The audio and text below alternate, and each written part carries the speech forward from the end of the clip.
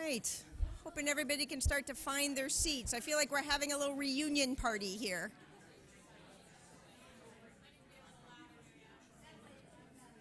I'm working my way up to it. All right. I don't know if is this microphone on. I don't think this. Hey, Julie. I don't think the microphone's on. Is it? Okay. All right, if everyone could take their seats, we'd appreciate it. Hello, everyone. Welcome. It's always good. You know you got a good crowd when nobody wants to even have the event start. That's like a good sign that there's some good catching up happening everywhere. All right. Okay. Welcome. Hello and welcome, and thank you for coming today. Welcome to New America. My name is Mary Alice McCarthy, and I direct the Center on Education and Skills here at New America. And we have a great event lined up for you this afternoon with some exciting research findings and two excellent panels to put those findings into context. For those of you not familiar with New America, we are an independent, nonpartisan public policy think and do tank dedicated to the renewal of American politics and prosperity. And we put the word do into our description because we want people to know that we don't just sit around here and think. We really don't. We're very actively engaged with communities around the country in practices of public problem solving. Indeed, as an organization of researchers, technologists, advocates, and storytellers, our work addresses many of the toughest challenges we face here at home and abroad, from climate change to income inequality to declining trust in democratic institutions. What unites us as an organization is our shared goal of ensuring our country live up to its highest ideals of equality and opportunity for all. So our gathering here today is part of our 20th anniversary event series. New America is 20 years old this year. Since our founding in 1999, we have been very focused on the disruptive effects of technology and globalization, forces that are very much at the center of our conversation here today. And for 20 years, we've been looking at how those changes create both opportunities and challenges for creating a more inclusive and equitable America. I think it's fair to say that a belief in the capacity for renewal and progress is really at the heart of the American story. And as we look forward to our next 20 years here at New America, we're thinking about how to support that vital and dynamic process of progressive change. One way we do that is by what we're doing right here today, sharing our research as broadly as we can and engaging with thought leaders and change makers from around the country in a dialogue about what that research means and how to make it useful. So I'm here to kick us off today, and let me start with some thank yous. First, thank you to Lumina Foundation for supporting this research effort and this event. None of this would be possible without them, and we're deeply grateful for their support. Next, I want to thank the research teams that did all the hard work that got us here. Our partners, Dr. Deborah Bragg, Dr. Grant Bloom, and Dr. Elizabeth Apple-Meza, and our New America research team of Iris Palmer, Ivy Love, and Sophie Nguyen. Their reports are all out front. Please take one, and feel free to take another to share with family and friends. Let's get the word out. All right. Next, we want to thank our friends from the U.S. Department of Labor, particularly Robin Furnkiss, Cheryl Martin, and their team in the Employment and Training Administration for all of their help through our research process, help tracking down more than 200 independent evaluation reports. Okay. And next, thank you to everyone who is participating on our panel discussions today. We have two really fantastic panels, the people on them are all very busy people who are taking time out to engage with us today on this important topic, some of whom have traveled quite a long way to be here. So thanks to all of you for joining us and sharing your thoughts. And lastly, thanks to all of you for taking time out of your day to join us for this conversation. How's the microphone doing? Okay, it's like reverberating back to me, so I keep hearing myself talking. That's why you're seeing me pause. All right, everything's okay? All right. So what I want to do before we dig into the research here is provide a little bit of context for our event today. And let's start with what it was all about, getting people into good jobs that pay good wages. On Friday, the Labor Department released its monthly jobs report, and for the most part, it was full of good news. unemployment hit a historic 50-year low of 3.5%, and the labor force participation rate ticked up slightly, along with wages in some sectors. 10 years ago, that same first Friday in October couldn't have been more different, and not just because it was not 90 degrees that day.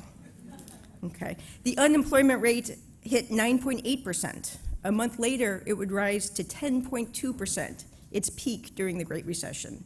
More than 15 million Americans were out of work, and during every week in the preceding year, more than 500,000 people filed a new unemployment insurance claim, again, every week. It was a dire situation. I'm sure many of you remember it viscerally. I know I do. I had just started working at the Department of Labor that summer, and I can tell you that the sense of alarm and urgency was palpable. Everyone there knew this was no typical recession. In particular, what was already becoming clear was that many of the jobs were never coming back, right? And that those permanent job losses were concentrated among workers who had been able to earn good, family-sustaining wages without having completed college. In fact, one of the central challenges of the recovery was already taking shape: the need to help adults, many with families and financial responsibilities, acquire new skills and post-secondary credentials. Now, the federal government responded to the Great Recession with a wide range of targeted investments designed to stimulate the economy and get people back to work. The Trade Adjustment Act Community College Career Training Grant Program, affectionately known as TAACCCT, was certainly not the largest of those federal initiatives, but it was unquestionably the most poorly named. Okay? And I think it should just tell us like how freaked out everybody was at the time, because it was like, we don't have time to come up with a name, we got to get this thing done. You know? Okay. But it's also a great example of the Obama administration's efforts to address the immediate needs of communities to get people back on their feet, but also to build an evidence base of what worked and what didn't to inform future policymaking and practice. Right? The $2 billion program awarded grants to community colleges around the country to build their capacity to serve adult learners and meet the particular needs of adults, the kinds of programs and services that would really meet their particular need to transition directly from school into the labor market, and also the fact that they were not young, they actually had lots of experience. Sometimes they had good experiences previously with higher education, sometimes they had bad experiences with higher education, and they also were people generally with a whole lot of responsibilities outside of just going back to school. So the folks at the Departments of Labor and Education scoured the field for promising strategies for serving adult learners. And then they put those strategies into the TAACCCT grant solicitations as priorities in each of the 4 rounds of solicitations. These are strategies like prior learning assessment, integrated education and training, technology-enabled learning. Also, beginning in round 2, the departments required the grantees to hire independent evaluators to evaluate the effectiveness of the activities that they were implementing. So here at New America, together with our partners, we have spent the last 18 months digging into those independent evaluations to try to answer 2 questions. Did TAACCCT make a difference? Did it help people get back to work and get back into the labor market? And did the particular strategies work? And what can we learn from these evaluations about those strategies and about what worked and what didn't? So now the researchers are going to come up over the course of this event and share their findings in detail. But I will say this. The answer is yes. TAACCCT made a difference. Okay? It helped. Of course, there are lots of nuances of how we came to that conclusion, and I'll leave that all to the researchers, okay? But yes, our analysis indicates it had a positive impact on adults earning post-secondary credentials and moving back into the labor market. But I want to be very clear about why we feel like this matters so much. It's not because we feel a need to pronounce a final judgment on TAACCCT, right? But rather, the fact that these results were positive means that we really do need to look to TAACCCT as a program that can tell us about what we should be doing today and in the future to support adult and working learners. Because even though Friday's jobs report was a far cry from what we were looking at in 2009, the underlying labor market conditions facing many workers are still quite similar. Most good-paying jobs require some amount of post-secondary education and training, and many workers are vulnerable to job loss due to technology and trade. So, as I reflect on what we've done over the last 18 months, I have 3 big takeaways from this project to share with you from our research that I hope will inform federal and state policy moving forward. The first big takeaway is about the importance of investing in the institutional capacity of community colleges. The TAACCCT grants did not pay tuition. They just went to the institutions to build their capacity programs and services to serve adults. Many of our policy discussions today are focused on the federal student aid programs. They are incredibly important programs. But they are not the only way to bring financial support to community colleges. And there are some real downsides to relying on them to the exclusion of direct support to build institutional capacity. The second big takeaway is the importance of investing in the people inside those colleges. The advisors and counselors and navigators, the outreach specialists, the job coaches. One of the clear themes that came through these evaluations over and over again was the importance of the human connection, the human interaction for helping adults make good choices, persist in their classes, tough it out even when they were starting to have doubts, and then make those successful transitions into the labor market. And the third big takeaway for us is that we need much more evidence around what works. We're just really starting to scratch the surface. And I will say our research probably raised more questions than it answered. And what it really showed a bright light on was the need for more efficient and better ways to collect outcomes data on students. So with that, I'm now going to introduce our next speaker, and we're going to get this event underway. So it's my pleasure to introduce Dr. Wendy Sadlak of Lumina Foundation. Dr. Sadlak oversees the strategic direction and implementation of Lumina's research and data portfolio. This includes, among other things, establishing and synthesizing the evidence and data necessary to advise Lumina's strategic direction, documenting effective practices to inform Lumina in the field, and measuring progress and success against key metrics, with specific emphasis on Lumina's priorities for action, opportunity populations, and national attainment. And previously, Dr. Sadlak was a senior director at Equal Measure, where she managed and directed projects across various portfolios, including many large-scale, complex national evaluations. So she seems like a perfect person to be commenting on that work. Dr. Sadlak has a PhD in sociology from Temple University and a BA in anthropology and sociology from the University of Wisconsin. So with that, please welcome Dr. Wendy Sadlak.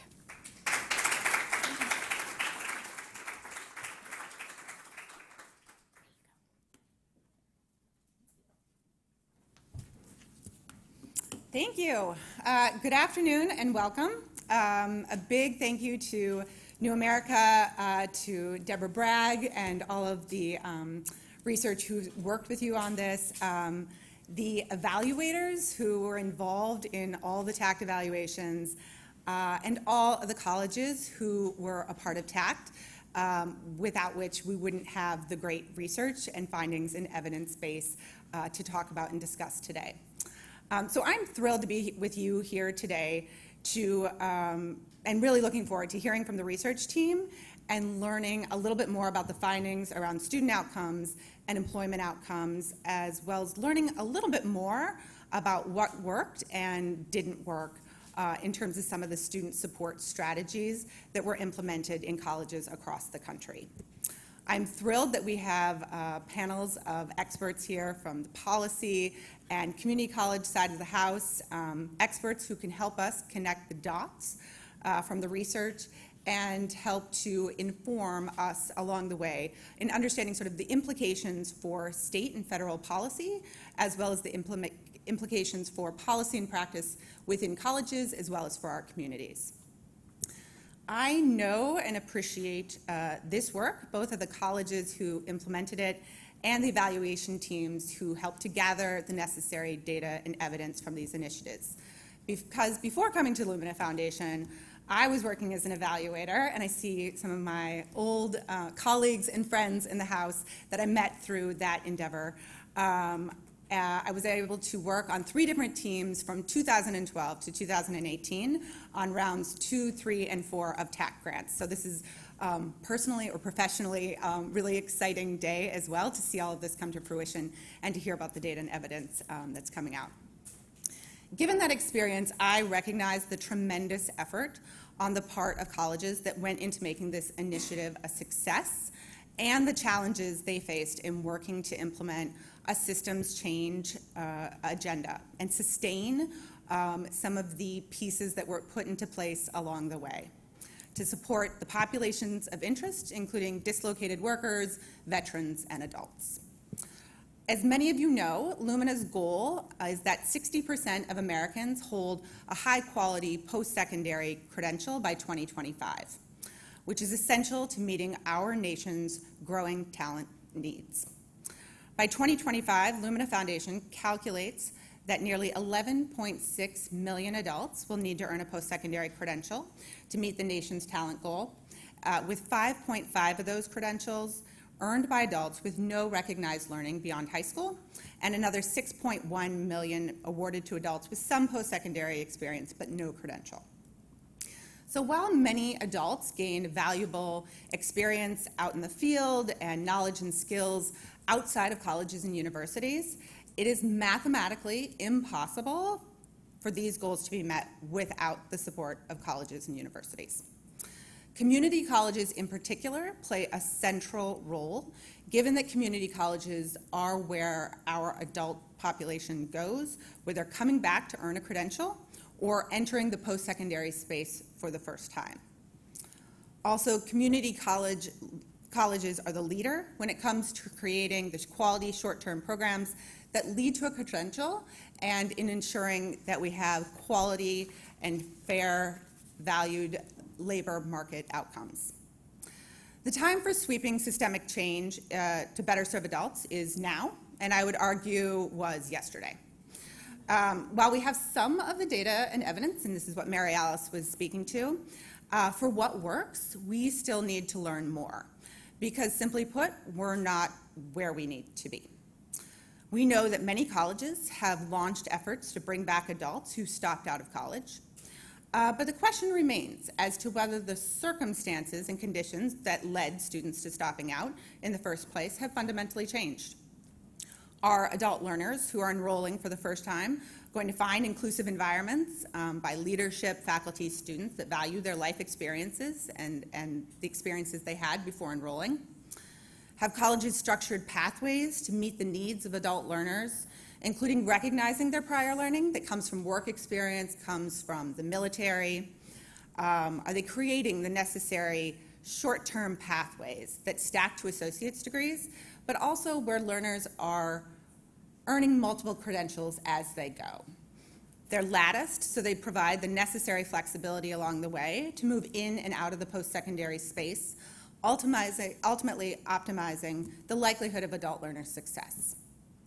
Are colleges providing and sustaining the necessary holistic wraparound support services that I know are huge within the TAACCCT grants, but so difficult to sustain after the fact? And I know we have some superstars in the House who were able to do that, but we need to learn more about the conditions and context under which that is possible.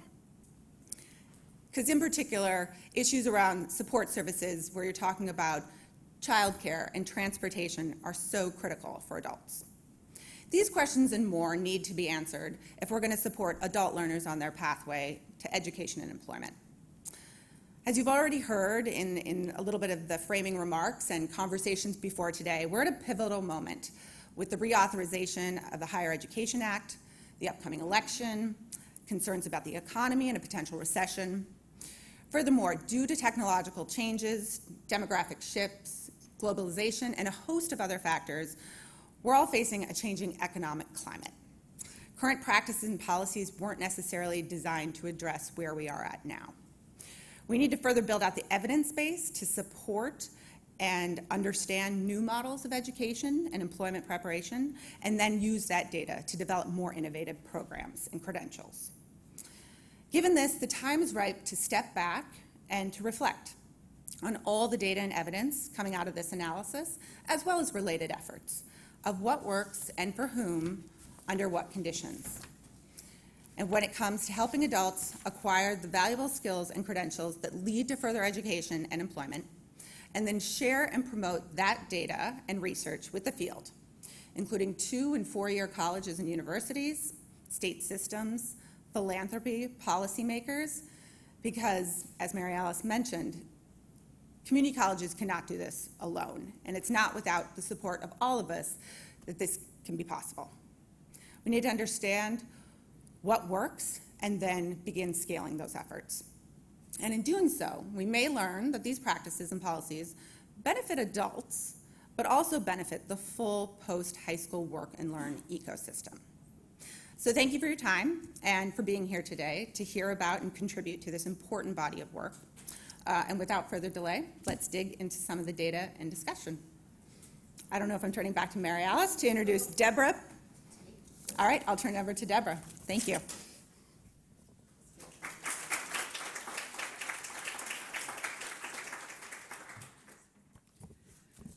I'm realizing I didn't figure out how to use the clicker here.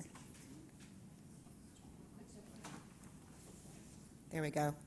Well, hello, everyone. Thank you for joining us today. I want to echo the thanks that Mary Alice offered to so many people in this room who have made this day possible, and also to just share, it felt a little bit like a family reunion coming in here. I, too, was a former and lived through the period TAACCCT evaluator, and understand what that world means, which I think helped tremendously in terms of leading this work. This is actually a relatively short presentation. We could go on and on about this meta-analysis, but we won't. There are papers outside that we would encourage you to get. So I'm going to kind of hit the highlights here, and we're going to move on to panels where we can dig in and really get into the Q&A. We had some pretty big goals for this project. I think in some conversation, Mary Alice, Iris, and I were at a meeting and talked about, sort of drifted into our TAACCCT part of our lives and said, gosh, I hope we are able to sort of squeeze every drop of knowledge that we need from that incredible investment, and began to talk about whether or not there might be something that we could do. And so that's where this idea emerged actually about 2 years ago, I think, so time flies. It is really our goal to contribute to this body of work. We recognize that we are only a part of this story. We are very grateful to colleagues at the Urban Institute and APP for informing us and steering us and guiding us, because we anticipate the great work that they're doing as well. So we see this as part of the picture, but definitely not the whole picture. I'm going to report today on the meta-analysis findings. If you're not familiar with this concept of meta-analysis, is the idea of reviewing systematically a large body of research to try to aggregate those findings and estimate the impact of interventions on outcomes. That is a tremendous project when you look at a program like TAACCCT. And I'm going to try to boil down what we did over the last 18 months in about 10 minutes. So let me start again by acknowledging the Urban Institute work. They have done an incredible job of really amassing and describing for us what some of the evaluation work has been about, and the TAACCCT program itself.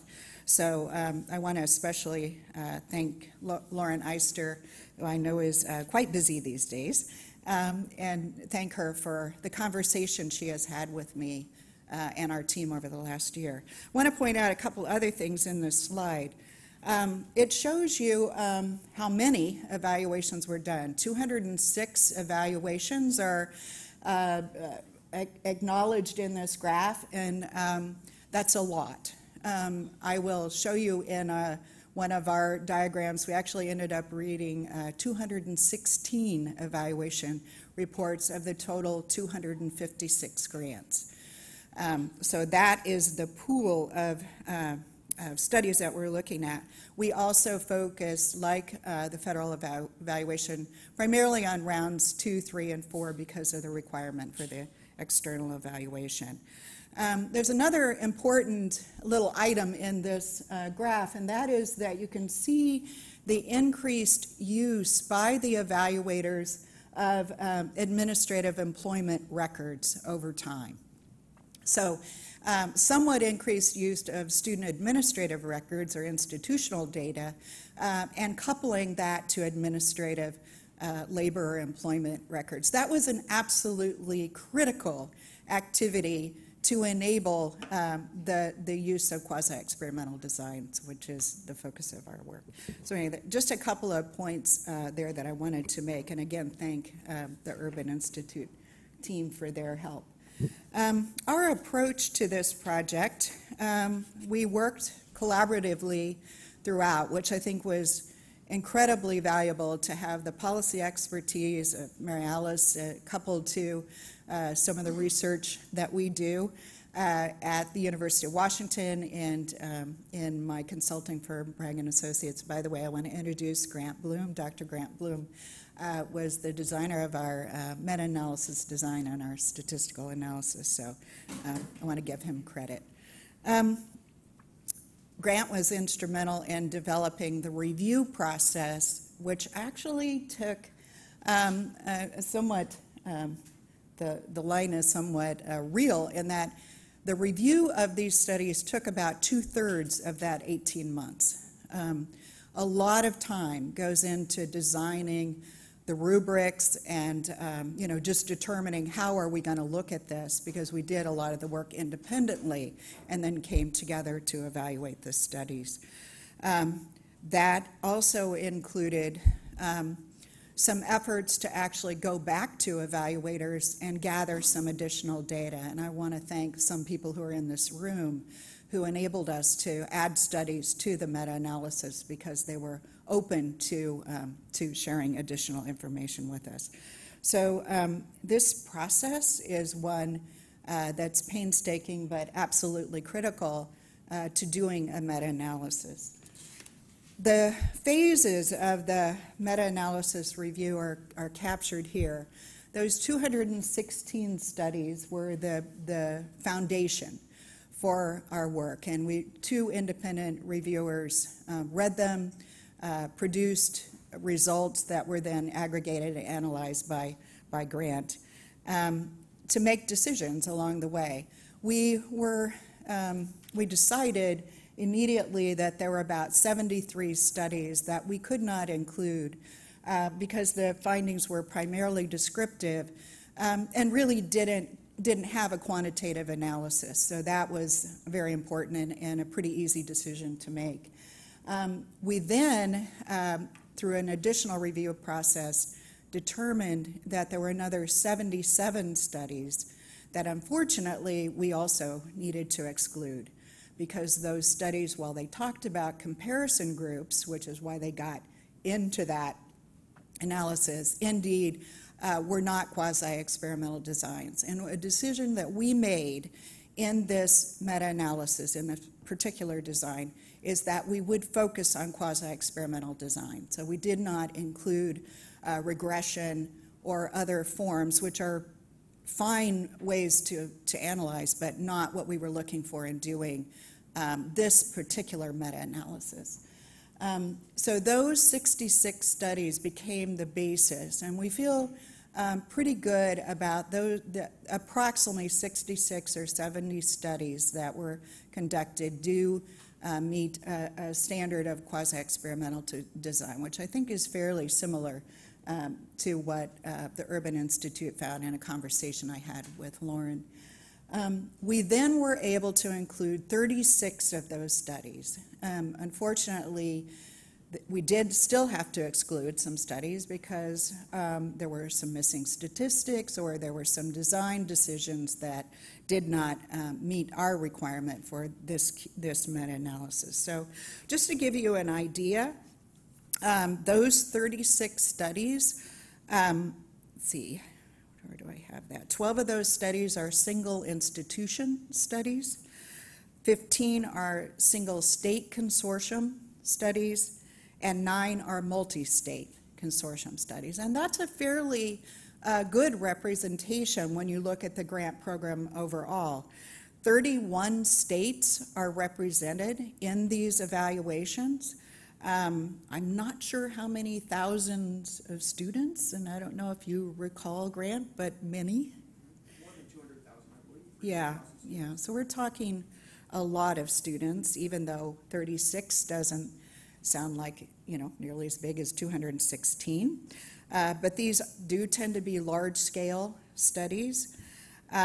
Ohio, Minnesota, and Florida are most represented because they're in multiple consortium grants and single institution. And manufacturing was the largest industry, followed by healthcare, and then followed by IT and multi-industry or occupation. And again, that seems pretty representative when you think about the TAACCCT grants. So with that, drum roll, please. Here's what we found.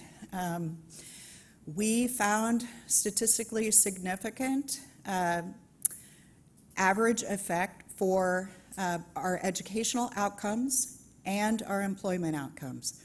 Much stronger effect for the educational outcomes. Our analysis looked at both program completion and credential completion, and based on recommendations from meta-analysis experts and a number we consulted, we combined those outcome measures, and that the average estimated effect size, odds ratio is 1.95, or almost twice as likely if you're a grant participant to complete a program or complete a credential, or maybe do both of those, and many students did, as you might expect. The employment outcome is not as strong, and we think that is consistent with what we're hearing from some of our partners in the national evaluation. It is statistically significant, so a 27% increase for grant participants in terms of getting employed or a wage change.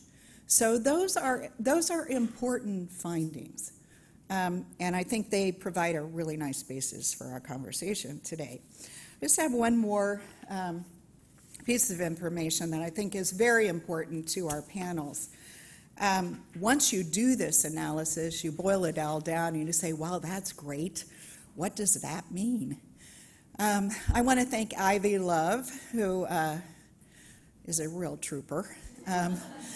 Ivy joined me in creating something called a heat map, which means we go back and look at all those 36 studies and look at all the strategies and core elements that are described in those studies to determine, which of these elements really show up in this meta-analysis. So what we're showing you here is part of the heat map. The heat map is in the paper. The darkest boxes are the most consistent strategies or core elements in the studies that are in the meta-analysis. So career pathways, stackable and lattice credentials, and employer engagement show up in over 75% of those studies across the board in all 4 of those elements. So those are really strong. Those elements probably don't surprise you at all, but it's good to know that they show up. A little bit lighter green or aqua or whatever that color is, those are elements that show up in over 50% of the studies, and in some of the outcome areas it is again more than 75%. So those are pretty strong elements, and the focus of 2 of our panels today are on this area of comprehensive student supports and prior learning assessment. So I think we did a pretty good job selecting a couple strategies that seem to contribute in some way to the findings. I wanted to point out, too, that sustainability shows up as a strategy in the TAACCCT grants in over 50% of these studies. So that's pretty important, and I know it was a big emphasis of the TAACCCT grants. So people were listening and learning.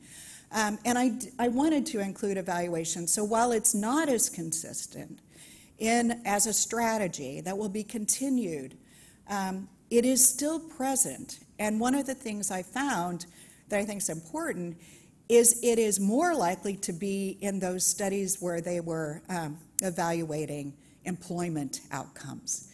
So evaluation, again, reinforces the importance of its connection to measuring the effects on the labor market for learners. So I want to end with just a few recommendations. The implementation evaluations are absolutely critical, and we think that those need to be continued, and they need to be more rigorous. We need to focus on fidelity studies and help people understand how to measure implementation. Outcomes are indeed also important. Very important to align outcomes to the purpose of the grant. We see some misalignment in what people were measuring, what the interventions were and what they were measuring. Better alignment of those, and I think some technical assistance around that would be very, very important in the design of evaluations. Impact evaluation is what we're talking about today. Our recommendation is that those impact evaluations be done in a bit more strategic way. We think they are critical. We think maybe if there had been more focus on fewer impact evaluations, but more strategically focused impact evaluations, we might be able to say more than we can today. And let me just make a point I think is really important. Over the time that we have been engaged in the TAACCCT grants, the whole use of meta-analysis has really evolved in education. And I keep thinking if we were to do this again, we would go into it knowing that we want to do a meta-analysis or a meta-regression. We would approach it differently than we did at the time. But we now know, I think, what it should take to produce the kind of evaluations. Not every grant, but I think there are some very important investments that do deserve impact evaluation on a pretty large scale. And finally, this whole area of sustainability is just critical. And there are some excellent TAACCCT evaluations that have addressed sustainability that we can learn from right now. I was so impressed with some of the people looking around this room that did some really, really good evaluation work around sustainability that I think is probably as cutting edge as any in the evaluation world. So thank you so much. We look forward to the rest of the day and a continuing conversation.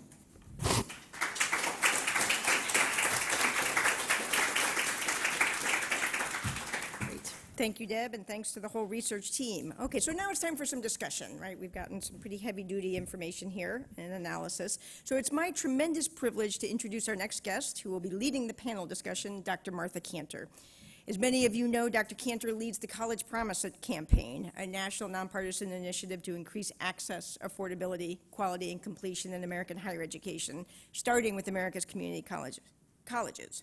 Dr. Kanter also serves as a distinguished senior fellow at New York University's Steinhardt Institute for Higher Education Policy. And the reason we asked Dr. Kanter to join us here today is because of her central role in the TAACCCT program. Martha Kanter was the U.S. Undersecretary of Education from 2009 to 2013, where she was responsible for overseeing all federal post-secondary policies and programs, including the Department of Education's role in the TAACCCT program. She was appointed in the spring of 2009, right smack in the middle of this economic maelstrom. And what better person than a former chancellor of a community college district, Foothill De Anza in California, to lead the Department of Education's response. But the TAACCCT program was actually administered by the U.S. Department of Labor in collaboration with the Undersecretary's office in the Department of Education. So as you can imagine, making that kind of collaboration work is no small task. But she did, along with her counterparts at the Department of Labor. And it was more than just a matter of reviewing grant solicitations or proposals or having a few conference calls. This integration of high-quality workforce development strategies and higher education strategies is actually what was at the foundation of TAACCCT. It's also what works well for serving adult learners. And I think the TAACCCT program really laid a foundation for this ongoing collaboration and understanding of the importance of bringing these kinds of strategies together rather than siloing them in different parts of a community college. So I want to ask Dr. Cantor to take the stage, as well as the panelists, who will all introduce themselves, and we'll have a great discussion on finding out what these findings mean for the future. And I have here comes Sulu. And I'm thrilled to be part of this presentation. I feel like I'm the grandmother of the TAACCCT grants with Jane Oates, who couldn't be here today, but I do want to recognize Jane because she was the Assistant Secretary of Labor. And literally, what it took to do this was meeting pretty much every week or every other week throughout all of the years that we brought this up. And I think we had partners to do it with. So I'm thrilled to have 4 panelists. I know we're a little bit running late, so I'm going to have them introduce themselves first, and then we have a couple of questions we're going to ask them. So Jihang, would you like to introduce yourself? Hi, Jihang Lee. I'm with the Association of Community College Trustees. I'm Zulu, consultant, formerly with Education Department and Labor Department during TAACCCT. I'm Zora Mulligan. I'm the Commissioner of Higher Education in Missouri, but I was the Executive Director of the State Community College Association at the time the TAACCCT grants came out. Casey Sachs. I'm the Deputy Assistant Secretary at the Department of Education currently for community colleges. And when TAACCCT came out, I was with the Colorado Community College System. So you can see there's a range of impacts that each of you experience both internally in the Department of Education and out in the field. And that's why it's so critically important for us to have this conversation about what are the implications, what are the impacts, what were the outcomes, and what more can we do going forward. And I think that's the whole purpose of this meeting this afternoon. So I'm going to start off with the first question. I'd like you to each take a crack at it, and maybe we'll start with Casey first. Why don't we do that, go backwards this way. So the question is, from your perspective, Casey, what's a policy lever that could break down the education and workforce silos at the different levels? We have community colleges, we have states, and we have the federal government. From all the takeaways from what you've seen in the research and all these years investing in capacity building and support and the people that Mary Alice talked about, what do you think? What's the lever? Sure. Is there a lever, or are there a few levers? I think there's a lot of levers, and many of you in this room can help me articulate many of them. Your team laid a great foundation for what could potentially in the future look like merging the Departments of Education and Labor. I mean, that would be a big one. I think maybe not as big. Last summer we saw Perkins reauthorized, and there's a lot in the Perkins Act that directly impacts community colleges, and so helping states really understand what the capabilities are. In the Perkins Act, we see states do all kinds of things, from spend 70% of the dollars on K-12 to 70% of the dollars in community colleges. And so just understanding where the flexibilities exist and what's possible in that space. WIOA has broad waiver authority, but I didn't know how to use that when I was in a community college. And so now I have much better understanding, but there's just so much work to do to really help states understand what flexibilities could look like. We had a partnership opportunity out twice now. It's called P3 Performance Pilot Partnerships, I think is what it stands for. But it allows states to combine any of their youth programs and to say, gosh, we have 4 different youth programs from 4 different federal agencies. We'd really like one set of metrics.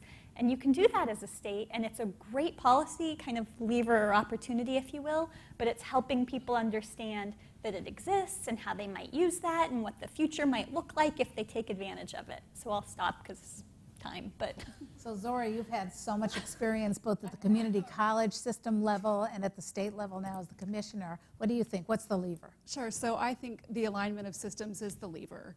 I led last year, along with our Director of Economic Development, an initiative to look at workforce needs in the state of Missouri and think seriously about how to address them. And so we came to Washington, D.C. We met with New America and a lot of other think tanks. Our last conversation was the most sobering, which was a very smart person who works at McKinsey Global Institute. And he said, whatever you do, don't create another program. and really to focus instead on alignment of systems. And so we did create another program we couldn't resist. It's a really exciting one. I think that will provide a lot of support for adults who need to get a credential to get a better job.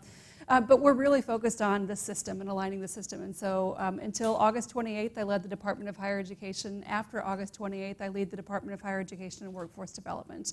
And so it really is that Department of Talent that Lumina Foundation has envisioned in the past.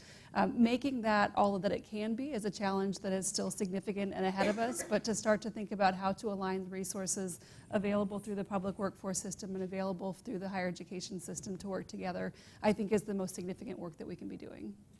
So Sue, breaking down the silos, what do you think the lever for change is going to be going forward?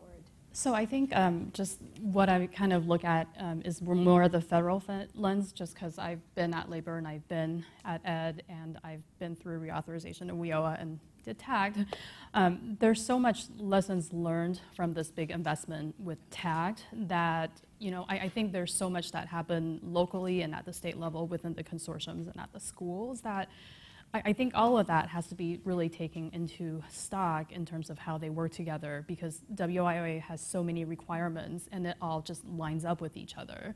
WIOA has basically very similar participant characteristics. You've got the same players, you've got the same industries, hopefully building on some of the TAACCCT coordination that's happened, I think, locally and at the state level. So why not take all of that and build on that for future, policy efforts? And Jihang, last but not least, lever for change, policy lever to break down the silos of education and workforce. So as a community college advocate, I would say that you should involve community colleges more in these conversations. So if you take a look at career and technical education, for an example, in the Perkins Act, my institutions receive pennies on the dollar. My home state of Virginia, Nova, where my local community college gets very few dollars in comparison to the size of its institution for a career and technical education. So one of the things that as policymakers, and I know that some policymakers are listening, think about the role of community colleges in this broader system that we're talking about. WIOA, career and technical education, the reauthorization of the Higher Education Act. If you perceive community colleges to be the leading entity around workforce training and post-secondary education, give us the resources to do so. Just don't do a little carve out here and there, but think broadly about the role that we have. And one of the most important things about the TAACCCT grant was the size of the grants. The fact that there was $500 million and you knew it was going to be an application process for 4 consecutive years was important. And I think the other thing that's part of the TAACCCT grant that I think is also an important policy mechanism is that inside the grant, there was a priority that all states receive some type of funding for the TAACCCT grant. That in and of itself was something that was very vital, especially to smaller, under-resourced institutions and those of them in under-resourced states, that they knew someone was going to get a grant.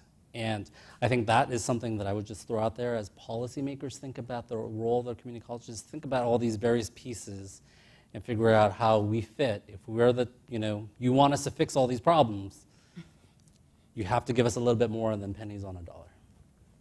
So the next question, we have 3 questions so everyone understands this. And when I think about this second question, you saw Dr. Bragg's slide about the findings and about how there was much more significance in the education findings. And I think I read 350,000 completers in credentials and success stories for those actual students who were tapped by TAACCCT.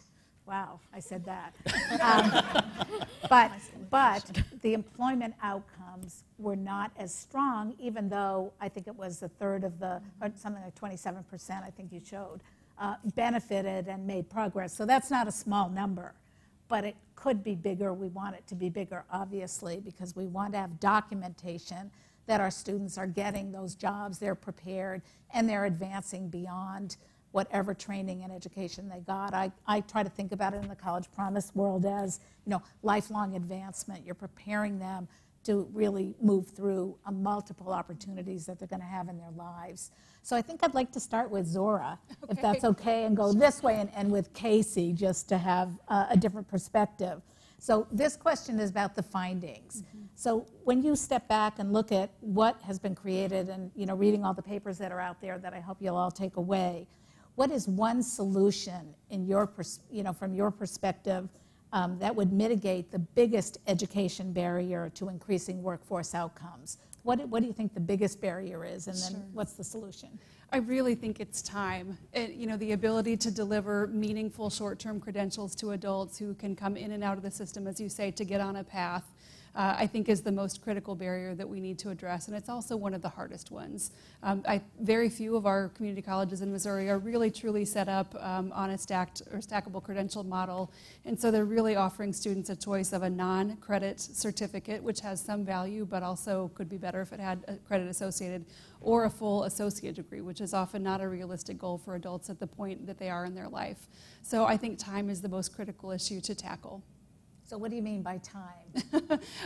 Like how much time do you have to invest to get a credential that will increase your earning ability and your ability to have a better life with your family? So, Duration. enabling the capacity building of the institutions. Correct, yeah. To give the students who are maybe less prepared really time to be successful. Yes, and I think that's the most difficult issue is convincing faculty and administrators to really rethink the experience that students have, whether it's a student who is 18 years old and has a full-time job at a gas station, or a student who's 36 years old and has a full-time job at the public library. Schools really struggle to think about their approach through the eyes of students. And Sue, what do you think about this question?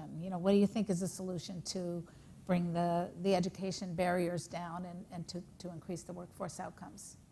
So I think just kind of building on some of the earlier work, before reauthorization, there was a program in place that brought, because the agencies I think do work together, it's actually very organized and coherent, but I think what happened is, there's not like a fund that's pooled together that helps, I would say, the education and workforce stakeholders. So, something similar to that, which is what was called the incentive funds that was in the prior law, I feel could help bring together the two agencies in a mandatory fashion, but very concretely around standard procedures, but also would give the core programs, which are the agencies in WIOA, a lot of carrot, an additional carrot, I would say, in sort of exceeding their, agreed upon, the indicators of performance for WIOA.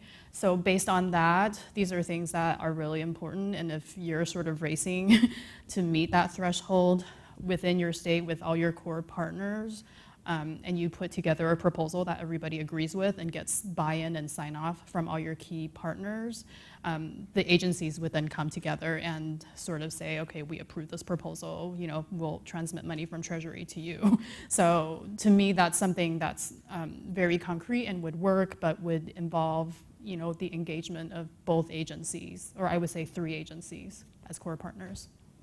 And what do you think? So I will actually follow up with something that Zora said. I think one of the things that we see collectively, and you have to think about, when TAACCCT came around, it was 2010, right? And March 30th. Yes, and the signing ceremony was at Nova.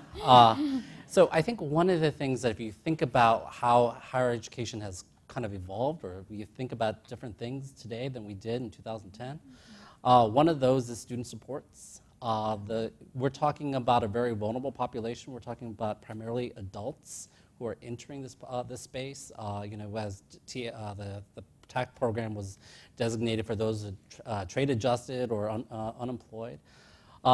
Think about being a single parent trying to figure out how to go through this program, manage a child or 2 children. So I would say one of the things that we as a sector and as policymakers, as the next iteration of TAACCCT, support tuition, support student benefits.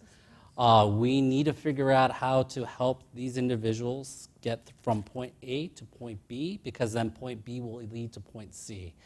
That is one of the things that we as an organization have been pushing constantly within CTE, within WIOA, is that we want to build skills, but we also want to build a pipeline for credentials.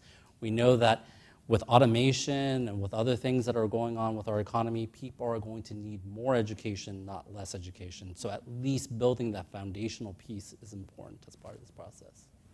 And Casey, last word on the solution to mitigate the biggest education barrier to workforce outcomes. So I actually spend a lot of time worried about the adults that are sidelined right now. The folks, Gallup released some data maybe a month or two ago that said that a full 40% of our adults who could be adult learners don't want further education. And for those that are interested in engaging with us, they expect that additional training or workforce development will come from their employers.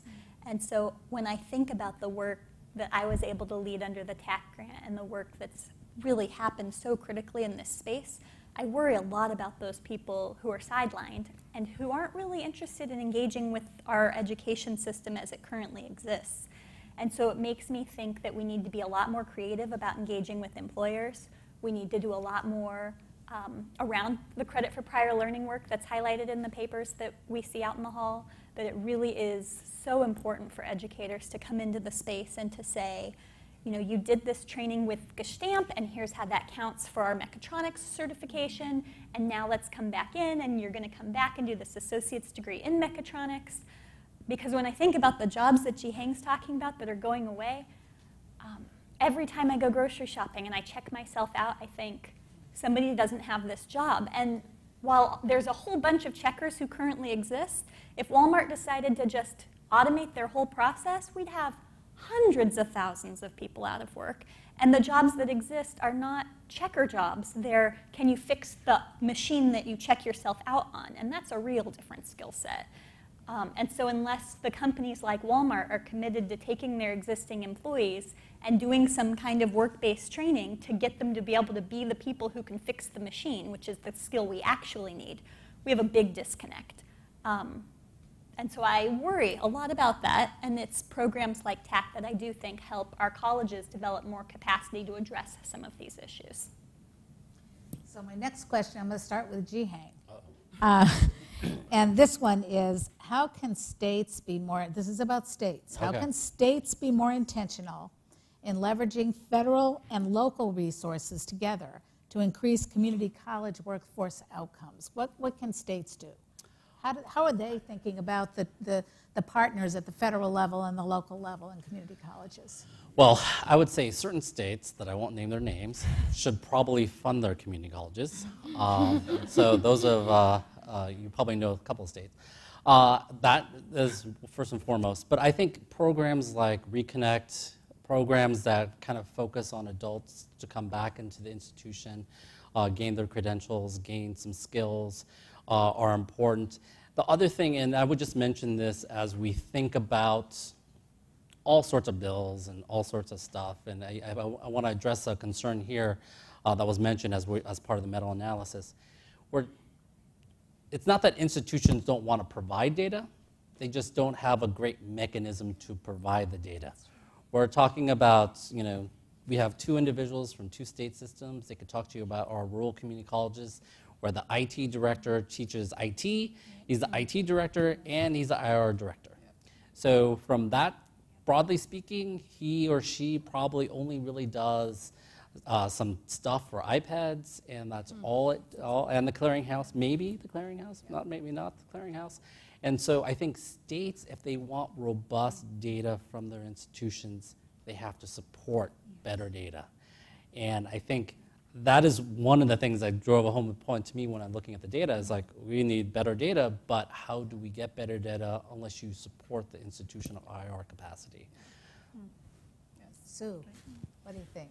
Resources. I mean, when I think about resources, I also think about policy levers, right? Because policy does open doors for a lot of decision-making opportunities. And so to me, it's kind of understanding the landscape in which, you know, what the policy looks like, where there are flexibilities with all the policies that you're working with, because there are things that you may have some discretion on that you can make judgment calls, and that may actually pave the way to be more strategic, for example. And so to me, it's kind of understanding that landscape and getting all the players in the room to really just delve in really deeply on that. And I think to coordinate on that. And I think, you know, in instances where you realize it's maybe a state policy, that's a state thing. Maybe it's a federal policy, you know, I would encourage talking to your federal contacts just to get that clarification, and if anything, to get that communication so that you can move forward. Because if anything, that, you know, in my work, I've seen that really open doors for some states. I was going to ask Zora, sorry, you know, about state intentionality. You talked about bringing workforce and education together in Missouri. Yes. And I wondered, you know, what would success look like in 5 years if it were running perfectly under you? Yeah. So it would look like something that we talked about a lot with the TAACCCT grants, which was the idea of no wrong door. So a person can get enrolled in a training program, whether he or she approaches through a job center or through a community college admissions office. There would be similar access to resources regardless of how you come in. You know, we did a ton of work around this during the TAACCCT grants. I think we made a lot of progress. Really, the seeds of this combination of the two departments were planted during my time working with the TAACCCT grants and realizing that we have very complementary resources if we can just figure out how to work together. So we made a ton of progress. And then last week, I was in a small town in northern Missouri at a job center that's co-located with a branch of a community college. Same building, they share a wall. And I said, do you work much with your community college? And they were like, well, we share a conference room.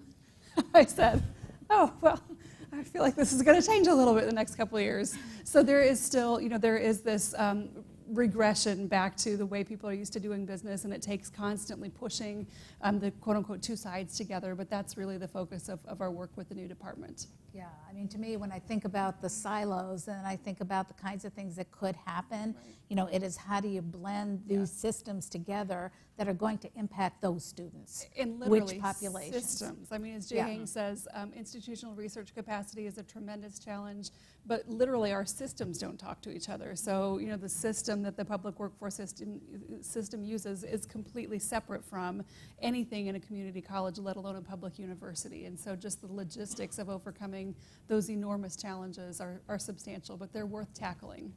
So I guess, Casey, you know, you can maybe weigh in on this question about, you know, what could the federal government do from your perspective to help states be more intentional, to really draw on the capacity building in community colleges that's sorely needed, the integration of funding systems, and any other things you'd want to share? Sure. I mean, I think we have a lot of funding streams that currently exist, and so in some ways it's looking at exactly, I'm so anxious to see what happens to Missouri in the next 5 years, so thank you for leading that. Are you interested in a job in the show me state of Missouri? No, I'm very happy where I am, but thank you. But when I start thinking about like WIOA reauthorization, right now the WIOA legislation has a provision that states give some of their Perkins dollars to administer American Job Centers. What if we closed that loop and said, gosh, what if your community college had right of first refusal on those training dollars that are coming out of the American Job Center? Or what if we said that 1% of those training dollars had to go to your local community college? I think there's a lot that could be done in that space, and a governor could even decide that's a good idea and do it now. But certainly with the reauthorization, it's one of those things that I feel like we need to be considering. With Higher Ed Act reauthorization, the same thing. Like, what are the pieces that we can pull in and say, gosh, we can make this a lot more relevant to the workforce system, and to have both systems be more integrated across our federal legislation could really help states think more critically about, instead of having the state silos, to think about, gosh, we really are this sort of P20 system, and we really are designed to try and get people to get into further education and into jobs and back and forth again. So anything we can do here federally to help ease that process from the states, I feel like is what our responsibility is. Well, I think those were my 3 questions of you, and I think what we want to do is move on to the next panel so that we can then. I think we've got time for 1 or 2 questions from the audience. Oh, okay, great, great. Would love that. I just didn't know if we're, you know, time-wise. Okay, then we are happy to take 2 questions from the audience of any of the panelists. Come on, be brave. Pressure. Yes. There's real pressure. I was Where are you from? Tell us where you're from. Brandon Roberts plus Associates. I'm a consultant who's involved in 3 of the TAACCCT evaluations, all state-based. And so the idea, the finding that career pathways and stackable lattice credentials were 2 of the 3 core elements, and I kind of consider that those 2 go together. Kind of curious from the panel's perspective, what do you see as kind of the state of the art in the systems, the colleges today, and what's it going to take without TAACCCT or something else to move the systems and the colleges further along to take advantage of that finding? So I can speak to that a little bit. I mean, it takes money, largely. You know, we're in Missouri, we're moving forward with a lot of things rather than waiting for the federal government. So we have you know, grants that we give on a 1-year basis to expand capacity in programs that are in high demand. Last year was the first year, this is the second year, and even just between the first and the second year, with the colleges having increased confidence that there is a likelihood of them getting funded, and that there is a premium on more innovative models that are likely to be a better fit for people who aren't otherwise succeeding in post-secondary education, money is largely the answer. The other is just thinking, you know, throughout all of your policy framework, how do each of those frameworks support or not support shorter-term credentials? So, for example, if you have a performance funding model and you're saying that you value credentials of quality, performance funding should also count your credentials of quality. And that's one example. I mean, we're also doing a new financial aid program that is similar to Tennessee Reconnect, and it provides financial aid for adults who want to go back and get a short-term certificate, including a non-credit certificate, which has been a little bit controversial, but there's a lot of workforce demand for those kinds of jobs. So money and intentionality. Yeah. Casey, you want to do that since you worked in 2 state systems? Think about the what it would require of our institutions. I mean, so I think it depends on the state and it depends on the institutions and what they have in place. So I've worked in both West Virginia and Colorado's community college systems, and they're really different from each other. And so to step into West Virginia and say, gosh, we need to do more work around English and reading integration so that we don't have as many developmental education courses in this particular part of the sequence is a really different ask than doing the same thing in Colorado. In Colorado, that was relatively easy work, and in West Virginia, that would be relatively very hard work. And the flip would be true for math. In Colorado, it was much harder to do that work in mathematics and much simpler in West Virginia for a variety of reasons and a variety of personalities. And so when I think about something like the Guided Pathways Initiative, which is going to be so critical for the work that needs to do around stackable credentials, we have places that have some amazing capacity in that space, and that it's kind of tinkering around the edges, and maybe they can already do some of this. And we have places that have critical infrastructure needs, and they really don't have the capacity. And I would argue with Ji-Heng that any infusion of funds still isn't going to solve some of the problems that they have. So I think the space really matters a lot, and what it is exactly that we're asking people to do is also just as critical. Do you want to make some comments? Rebuttal? I think that's fine. Okay. One more question. One more question. I don't think so. I think they want to move to the next panel. All right. Okay. Well, thank you, the panelists. Thank you so much.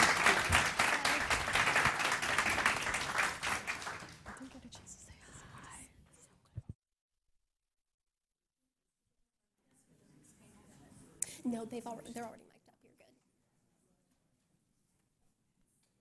So before I advance to the next slide and start my presentation, I just want to turn your attention to the bottom left corner of the screen. So we have a hashtag for this event. This hashtag #InvestInCCs, as we're talking about investing in community colleges today. So if you enjoy Twitter, if you tweet or just read tweets like I do, please join in the conversation here. So I'm Ivy Love. I'm a policy analyst with the Center on Education and Skills at New America. And today I want to follow up on the research that Dr. Bragg presented, looking at the quantitative impact that we've observed over the TAACCCT grantees. And I'd like to turn to some research conducted by our team at New America, doing a deep dive into 2 common strategies that grantees used to build the capacity of their institutions during the Great Recession. So for both briefs, which focused on prior learning assessment, or PLA, and coaches or navigators, who are individuals assigned to support students throughout the course of their TAACCCT-funded program. For both of these, to conduct our research, we reviewed the interim and final grant evaluations, and we also interviewed folks who were either TAACCCT evaluators, folks who worked on grants that were of focus in our research, or those who were subject matter experts to produce these two briefs, both of which are right outside. The first brief I want to discuss focuses on prior learning assessment, PLA. So one of the goals of the TAACCCT program was to advance students through programs, get them a credential of value, and help them smoothly transition into the workforce as quickly as possible. And one of the strategies that colleges often use to be able to build that capacity was prior learning assessment. What is PLA exactly? A bit more. It's the process of evaluating, assessing, and awarding credit for learning that happened outside of the institution. That can mean lots of different things. So for example, an AP exam, an advanced placement high school exam, or a CLEP exam, so you don't take a gen ed college, class in college. Those are forms of prior learning assessment. But it can take other forms as well. For example, if a student enters a program and they already have a credential in hand from previous education or corporate training or perhaps military experience, those may all in some circumstances be exchanged for college credit. So through our research on PLA, a few findings rose to the surface. The first of which is that grantees noted the value that PLA could bring to these institutions and to support student progress. So many grantees either built new systems for prior learning assessment or they honed what they already had. PLA has existed for decades and decades in some form or fashion. So some institutions already had these opportunities on campus and took the resources from TAACCCT as an opportunity to hone what they already had in place. However, student uptake of PLA was often low, and we have a few reasons why this might have come to be. So it could be that students didn't know that these opportunities existed for them to get credit, or they didn't know enough to walk themselves through that process. Some students indicated when evaluators interviewed them that they didn't feel that their learning that they had gained outside of the classroom would count, so they didn't bother. And then the third reason is that students often perceived the process of getting credit as arduous, confusing. It was just too much. So they didn't end up with a credit in hand, even though they had the college level learning that could have helped them move through their program more quickly. The third finding that I want to share with all of you connects to the second one. So for colleges that were able to have more success with PLA, those that deliberately introduced PLA into early conversations with advisors, with faculty, were most successful. So instead of just indicating to students that PLA exists and then moving on, assigning someone on staff, on campus, to walk students through the process of acquiring those credits seemed to help students make use of these opportunities. And to follow up on these findings, I want to give a few recommendations that surfaced. So first of all, as I mentioned, having an advisor who knows the PLA process and able to support students through that process is really critical to students being able to get PLA credits. And the second piece of this is that the more automatic the PLA process is, the better it is for students. So let's say that a student enters a TAACCCT-funded IT program, and they've already got some short credential in hand from previous experience or corporate training. If the faculty at that institution have already decided this credential is worth 9 credits, once that student walks in the door, there's no more faculty assessment that needs to take place. It's already done. Advisors know how to communicate that, and it's clear for students. That's easy to understand. So the more automatic the process is, the better. The second is that PLA systems and PLA advising are really critical. And another piece of that is the college culture. So institutions can think about, what does it mean for us to be the type of college that values learning that happened outside of our 4 walls? And that can happen from faculty being closely involved with every aspect of developing PLA policy and executing PLA policy, including advisors in those conversations, and also presidents and upper-level administrators communicating that they value the learning that students have gained elsewhere. The third one is that consistency is really valuable as well. Sometimes even within an institution, from academic department to academic department, the credit a student can gain from a credential might be really different. So communication among those units is really critical, and then between institutions within a state is also really important. And this kind of brings to mind one of the things that I feel through our research showed as a real bright spot for TAACCCT, which is that these resources were used to support communities of practice, where institutions in consortia could learn from each other as they were building these systems out. And so for PLA, no one needs to reinvent the wheel. If all the institutions in a consortium or in a state come to a consensus on what this should look like, that's better for students, and it's better for institutions, again, because they don't have to start from the very first square. I want to now move on to our second brief that we published that focused on navigators or coaches. Those are individuals who were one person kind of fulfilling multiple roles for students. So some of those aspects of the role may have been familiar. So advising students throughout their program, sometimes recruiting and admitting students, and offering career counseling. But instead of having multiple folks, it was just one person who was focused on the students in TAACCCT-funded programs. And one of the reasons that we chose to focus on this for one of our qualitative research briefs was not just that it was incredibly common for colleges to hire someone or assign someone to this role in a TAACCCT grant, but there's a very positive perception in the evaluations that we reviewed of coaches and navigators. So I wrote this brief, and for this I focused on 5 particular grants, and for 3 of those in particular, there are some quantitative findings in the evaluation that kind of point to the value that coaches and navigators had. So for example, there's new research showing that in the healthcare professions pathways grant, the H2P grant from round 1, that interacting with student services positively improved students' likelihood of gaining a credential. In the BOOST consortium, a round 3 grant, students who visited a coach to discuss wraparound services, so some kind of need outside of the institution, or career guidance, those visits were positively correlated with attaining a credential. But it's not just quantitative findings that point to the value of folks in these roles. When students were interviewed by evaluators about their coaches, they said things like, "I wouldn't have graduated without my coach. I went to my navigator for everything." So these positions were really valuable to students who were entering TAACCCT-funded programs. So I want to speak a bit more about the role of navigators. So for those of us from the higher ed world in the room, as I mentioned before, some of the roles that navigators and coaches took on are familiar.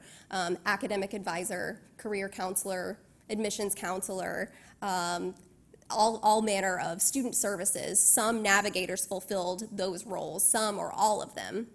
And it kind of turns the traditional model of those positions on its head. So instead of a student going from step to step to step in their journey as a student, trying to find an office that can help them with this, trying to find an individual who can answer this question for them, instead they have a navigator who's kind of side by side with them, accompanying them throughout their program, all the way to hopefully a successful workforce transition.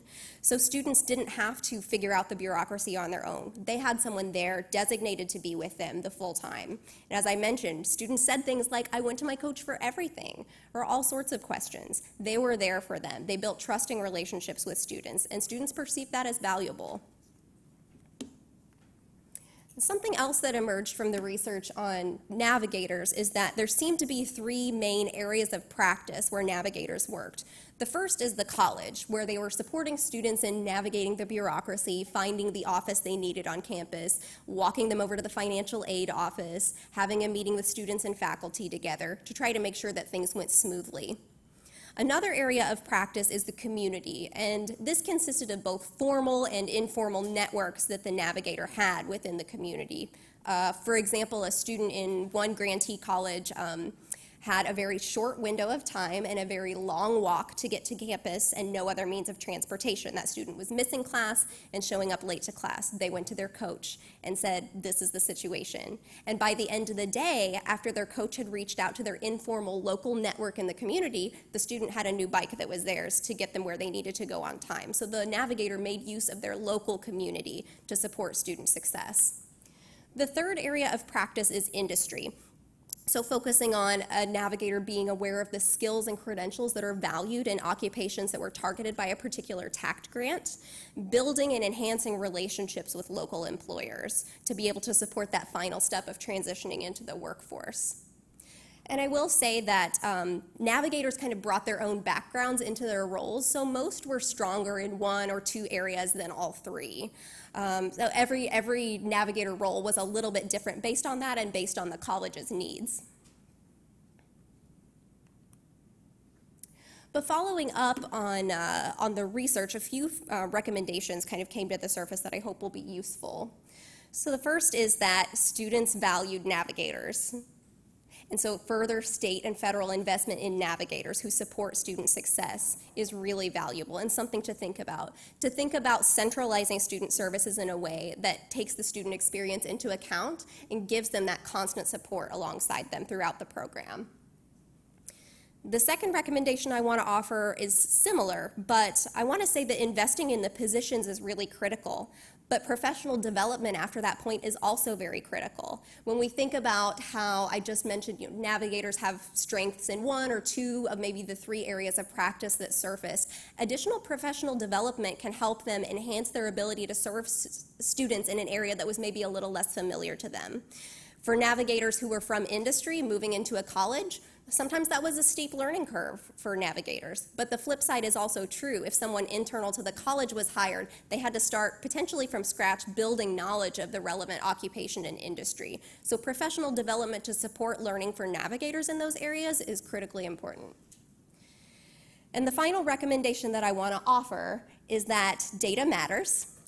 And our ability to understand when students are going to their coaches or navigators or advisors, how often they're going, what are they asking about, what are the challenges they're facing, and then to connect that data to their outcomes and see what happens after their coaches offer support is really critical. First of all, for institutions to be able to hone what they're offering students, to make sure that they're meeting students' emerging needs, but also to be able to advocate for resources for high quality navigation and coaching in the future. So now we're about ready for our... yeah, if we've got time, I would be happy to take a question or two if anything comes up. We've got a question over here. There's a mic coming around to you.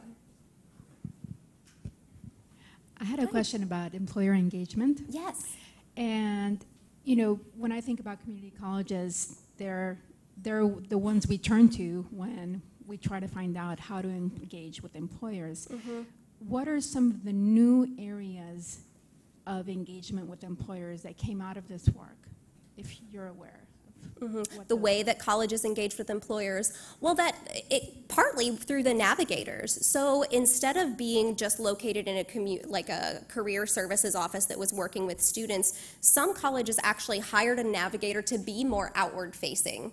So that is to say, instead of being more focused on students within the institution, they said, you're the navigator, go meet this employer, go build a relationship with this employer, and then you kind of take the student by the hand and pull them through at the end. So I would say that was really innovative, where it is a designated person on campus who is offering career guidance to students, but is more focused on building those outward relationships. It depended on the institution what would be more valuable to them, but that was something that stood out to me as something that was innovative. Any other questions that come up? Yeah. Here, Sophie's going to bring you a mic. Yeah. So there is so much value in having one person who is knowledgeable about all the process, but something that we consistently heard was a sense of isolation and a sense that in many colleges there was like one person who was working on TAACCCT, and that person often wasn't empowered to change the system issues that needed to be addressed in order to successfully navigate. So did you see much evidence of that? Yeah, that's a really great question. And so physical space within the institution turned out to be an interesting factor. So in some institutions, the navigator was placed with TAACCCT grant staff, or they were the TAACCCT grant staff, kind of off in the grant office. But in others, for example, I'm thinking of institutions in the H2P grant early on, they were placed in the academic unit where the students were. And so where those where those folks sit when they have those roles is really important, especially if they're new to the college environment. There was one coach I spoke with who was placed in an academic unit as the navigator, and that helped them build relationships with faculty that were so important to being able to advocate for students. When students are passing by her door, that's when she's able to, build her roots in the institution. So that's a really great question. So physical space did end up mattering. Yeah. Maybe another question anywhere? Oh, we got one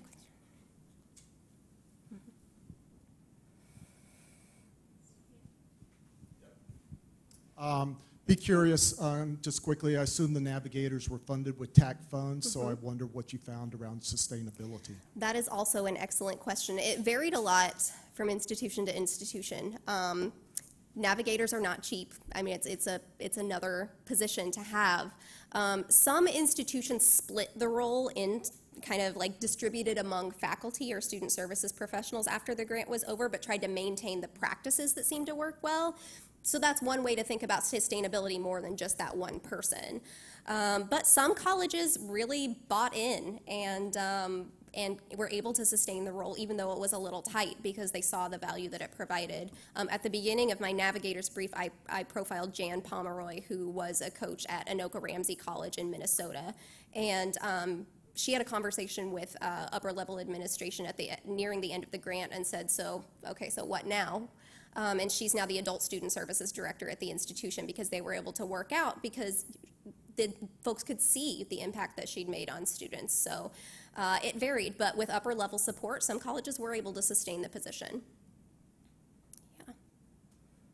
Well, thank you all very much.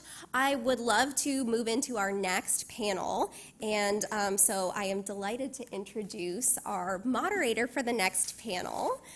Dr. Karen Stout, who is the president and the CEO of Achieving the Dream, which is the nation's largest movement to improve success for all students, especially low-income students and students of color. Dr. Stout travels and writes, and in her writing and speaking, she focuses on strategies that enhance student success and completion, accelerating and scaling innovation. And I'm so very happy to have her here with us. So would you all join me in welcoming Karen, please?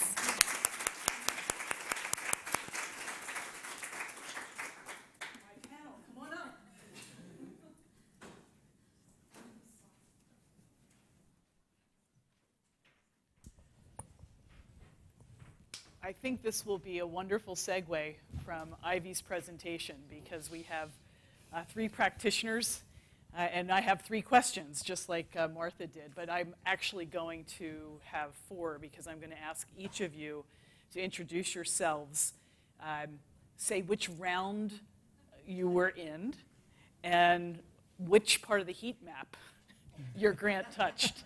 So let's start with Eric. Eric Heiser. I'm the Dean of the School of Applied Technology and Technical Specialties and the CT Director at Salt Lake Community College, Salt Lake City, Utah. Round 2 a little bit, round 4 the whole way. Most of the heat map, but prior learning assessment was a big draw for us. Annette Parker, South Central College in southern Minnesota, and we were round 4. And I would say on the heat map, we hit all of the strategies. Ooh. Hi, I'm Terry Burgess-Sandu. I'm Director of Talent and Business Innovation at Lorain County Community College, just west of Cleveland. And I submitted a unsuccessful application in round 3, and we started right away working on our round 4, and were successful in securing a single state consortium grant. Great. When I was president at Montgomery County Community College before I moved to Achieving the Dream, we were involved in round 1, 2, and 3 grants, either as part of a state consortia proposal or cross-state proposal around advanced manufacturing and biotechnology. And then Achieving the Dream was also involved in, I think, Meredith, round 2 and 3 with some of our Achieving the Dream colleges that were involved in the grant work. So this is near and dear to my heart, too. So I'm going to start with Annette because we heard a little bit about leadership making a difference. You said your strategies hit all parts of the heat map. So tell us a little bit about what you learned from TAACCCT, and especially on what it meant for shaping student support services. Okay, so I don't think I mentioned that I'm the president of South Central College.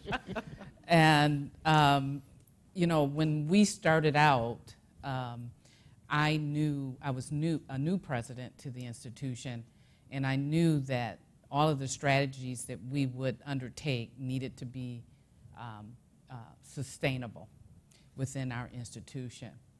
And so we really brought industry and education together.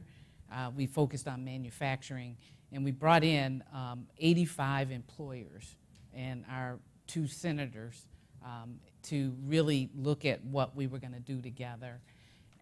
And then we joined Achieving the Dream, and we really wanted to think about what was the transformation that our institution needed to take to be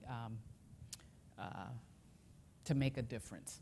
And you know, I came out of the manufacturing sector, so I really understood what we needed to do, and felt that it was important that that we had leadership at the highest level within the institution. So we partnered with South Central College and 11 other Minnesota State colleges and 2 of the universities to really look at some of the work that was already done around credit for prior learning, really delving into apprenticeship and sustainability and all of the strategies around that. Did you learn anything specific about student success with the PLA? Because we saw some of the recommendations up here, and I know your model was very intentional in connecting students. Yes. So we started out with the Minnesota State system. I led the statewide effort in credit for prior learning. I had to bring together a group of cross-functional team from across the state of Minnesota to really look at how we were going to do and sustain and really do something big with credit for prior learning. And so we had to really get into conversations with faculty and staff to really understand that we weren't watering down curriculum or assessment, but really understand if we believed foundationally that we were doing assessment effectively, that we could scale something big. And so that's what we really had to do. At South Central College, we went through a vigorous process with the Faculty Senate, or what we call AASC at South Central, to put together policies and procedures that, that really has scaled credit for prior learning, not just in the state of Minnesota, but at South Central College. And we're having conversations right now with the statewide faculty around, is South Central's model the model for the entire state? And so it really takes that kind of work. Thank you. You can hear Annette begin to talk about institutional transformation that is beginning to take hold, I think, because of the TAACCCT work. Yes. So, Eric, what did your institution learn from TAACCCT, and specifically around supports for student success? So we learned a lot of lessons learned, right? So our round 4 was based on moving formally non-credit clock hour-based training into competency-based. So we moved, the biggest lessons learned was don't ever write a grant like we did. We said, yeah, we've never done this before, so 20 programs in 4 years, really 3 years. They didn't tell you that at the beginning, but then they said, oh, by the way, year 4 is your evaluation year, so you don't get to do anything. So we wrote the grant and said, yeah, 20 programs. We will transition completely 20 non-credit clock hour programs to competency-based education. And no one was harmed in the process, so that was a big win for us. But from the student support side, the interesting part for me, when we call our folks success coaches, we started having interventions towards the last couple of years. We mainly focused on our advising staff and found that there was still a disconnect. There was still advisors not seeing it as necessarily their job to walk students or work with students through some of the non-advising types of issues. Faculty wanted to help as well, but they teach, right? So we're left in this area of we've got 3/4 to half the circle filled. What about that last quarter that is oftentimes the most important, the life, right? The phrase that I use with, so the programs that we transitioned were all short-term workforce-based, 1 year or less certificate programs, mainly adults, average age 34, 35 years old. So the phrase that I would often use is, life happens to our students much faster than it happens to others. And what I mean by that is, one little thing can throw them off kilter. And to us, it looks like a little thing. To them, it's a huge thing, whether it's $50 for gas, whether it's childcare, whether it's a situation at home, whatever the case may be. That's where those success coaches stepped in and continue to do so to provide the students the resource necessary to fulfill completion and then hopefully on to placement of the job. So I think for us, it really did open our eyes in showing us that you had some of the puzzle connected, but not the entire piece of it. And I would say if you talk to our students, especially those touched by the success coach, they would say a lot of the same things that you heard Ivy say earlier, and that was that they couldn't have done it without them, relied on that person. That person, we're a huge, huge community college, 60,000 plus students. It's very easy for students to get lost in a college like that. 11 campuses around the valley in Salt Lake City. So falling through the cracks is a very real thing. And we found that those success coaches were, they gave us a way to close some of those cracks so that students knew. A lot of times they were asking questions that we absolutely supported. We had those resources, they just didn't know about it. So it was a very, in some parts, very convicting process to go through to say, are we really doing what we need to be doing to serve our students? But at the same time, also very rewarding to see it help. Did you stand up all 20 programs? We did. And are they still in motion? We have 27 programs now. Okay, there you go. There's some sustainability and scaling and momentum. Terry, Lorraine, what did you learn from TAACCCT and specifically about the work around student success? Sure. Well, one qualification I would put is that Lorain County Community College specifically, our TAACCCT grant came right about the same time that we were launching a completion by design initiative. We were one of 3 colleges in Ohio supported by the Bill and Melinda Gates Foundation. We also had, I think, fairly recently become an Achieving the Dream college, and I was brand new to higher ed relatively. So there was a lot of things going on at the same time.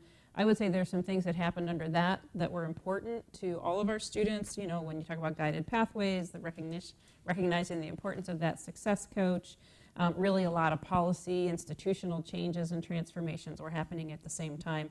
So there were actually times where I felt like that person in the corner office going, well, what about workforce? What about the adult worker? So I would say while all the heat maps were important to us, the most important was the employer engagement. When you look at what specifically did TAACCCT do and what data did it give us, 100% it was the capacity needed to really not just engage employers. We all work with employers every day, but I mean in a strategic, tactical way to problem solve with them together. And today that became very important because now, with all these years of student success data, we see that some of the biggest lags in equity are for our adult students. They are still, and so there is a lot of great transformative work happening at our institution and across the state. What we did see, and a big flip for us was, of course, when TAACCCT was born, was during a time of high unemployment. By the time our program was launching, we had flipped. We were at a period of very low unemployment. So 70% of our participants were employed in some field. So our employment numbers looked awful, but our earnings numbers, as you would anticipate, were great. So we definitely saw increases in completion of some type of post-secondary credential. We saw really significant, like 40% increase in earnings over the comparison group.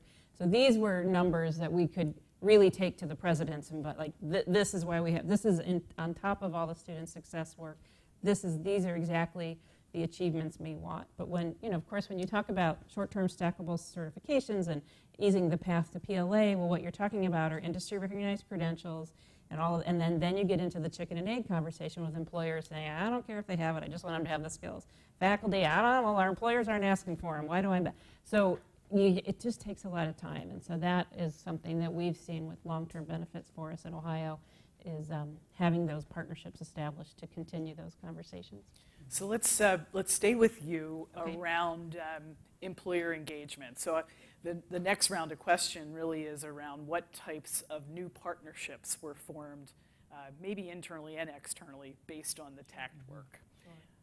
So our project was 11 community colleges focused on advanced manufacturing.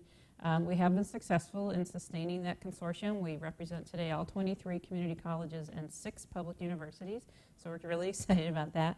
And really I attribute that to a fantastic partnership that we were able to establish through the TAACCCT grant with a statewide association called the Ohio Manufacturers Association. They represent Ohio manufacturers, many of whom are small and medium-sized companies. And the other partnerships that we were able to establish was really working closely with a number of the manufacturing innovation institutes. So again, at about the same time that we won our TAACCCT grant, we saw the establishment of America Makes, the first institute in Youngstown, Ohio, and today there's 14. And as a workforce professional, I was going, oh my gosh, how am I supposed to keep up with all of this information? And so we were very strategic in leveraging. So all of that led to a really solid partnership with OMA, which during the course of our grant was recognizing that it needed to take a leadership role in solving the workforce crisis. We were able to bring capacity to the table, where so often we are the ones going, hey, can you help? We had capacity in the form of people and in some cases some resources to say, let us help you stand up a workforce strategy. So that partnership continues today. Plus our college partners among our 11 colleges worked with over 500 employers. So that was documented. We started, I think, with 47 employers at the start and over 500 really deep partnerships. So that continues to be transformative. OMA has a voice to the state. So they now convene all the state agencies that touch what we do on a quarterly basis, as well as they have an industry leadership committee. My mind has a bubble map emerging from all the partnerships that you just touched on. Annette, how about for your work at South Central?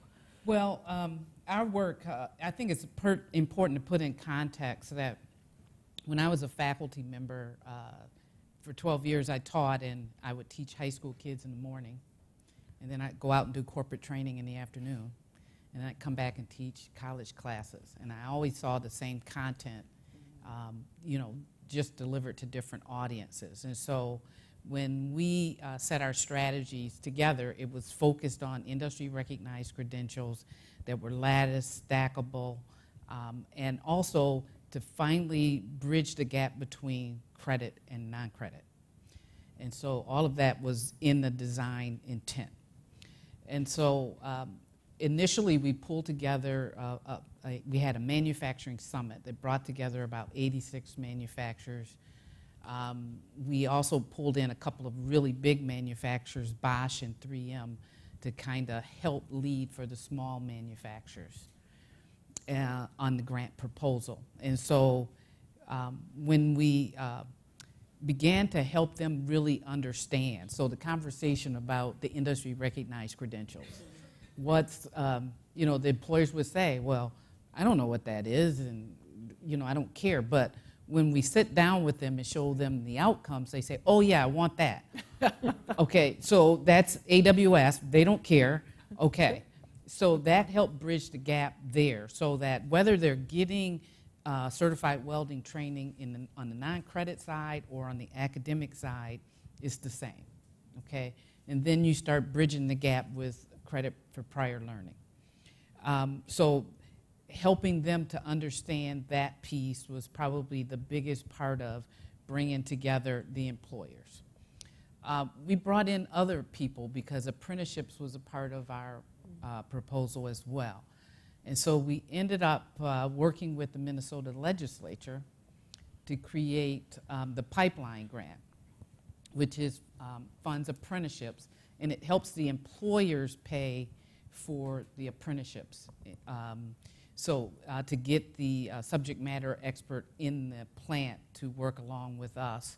So we did that. And to continue to fund the pipeline program and the dual training program in Minnesota. So we partnered with the Department of Labor and Industry in Minnesota.